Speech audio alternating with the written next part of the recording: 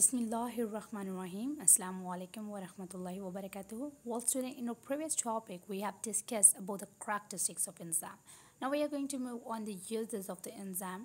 Well, there are the millions of the uses of the enzyme, but here we are going to discuss the four basic, you can say that industries where the enzymes used to use. So the first one is the food industry. You know it very well that the food industry is one of the most common industry in which the enzymes are used to make the food products. Like the starch is used to convert into the simple sugar. Why it is actually convert? Why the starch used to convert into simple sugar to produce the white bread or the buns? You know what that here we used to write in the Pakistan or like in Asian country, the mostly not in especially in this in our Asia especially like the SAR countries. Basically, we are taking the you can say tortilla roti, okay? But you can see that all over the world they are using the buns, the bread in the breakfast. So how it is so better? The starch used to convert into the simple sugar, and this simple sugar is used to produce the bread and the buns. Similarly, the next one is the brewing industry. In that case, the starch and the proteins used to break and the product are used by the yeast for fermentation to produce alcohol. Now, it is not like that the alcohol means sharab. Okay? The alcohol can be used in many of the medicines. Might you have seen many medicine like spirit. The spirit is used to clean the or disinfectant the upper surface or like phenyl vagara. These things also contain the alcohol. Okay?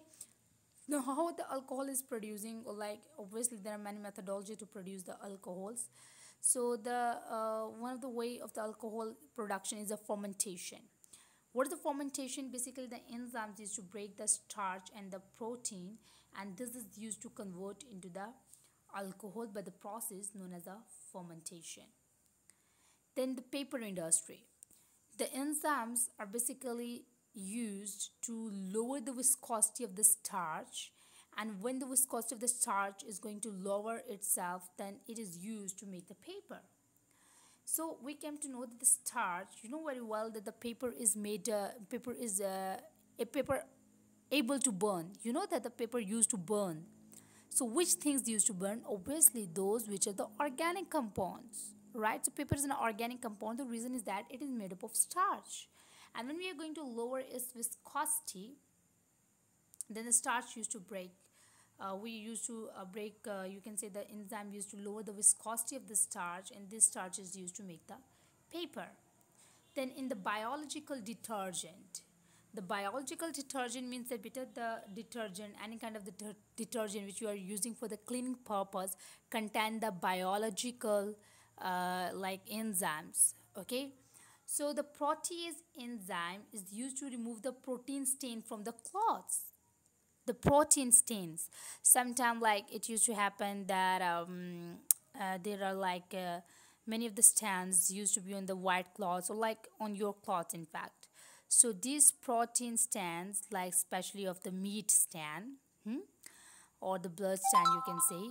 So what is happening that these stands are used to remove by the detergent which contain the enzyme, and which enzyme? Protease. Pro mean protein and tase mean it used to break the protein. So the biological detergent also contain the enzyme amylase enzyme, and that is used to wash the you can say the starch or the you can say fats or the oily or the greasy things from the washing dishes. So as I told you before, better the biological detergents are those detergent which contains the enzymes. Like it could be just like you are using the surf excel, or let's suppose Ariel, or if let's suppose any kind of the detergent you are using, or any kind of the soap like Max Vim, whatever you are using. But the biological detergents are those detergent which contains the enzyme, and they used to help to remove the stains.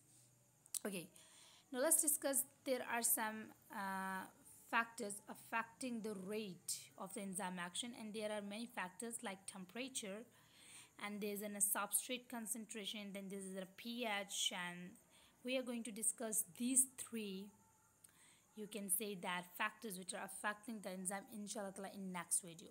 Right now you have to concern with the usage of the enzymes. So stay blessed, and If anything is not clear to you, better do comment me so that I can answer your question and I try to solve your all queries. Stay blessed and Allah Hafiz. Assalamu alaikum wa rahmatullahi wa barakatuh.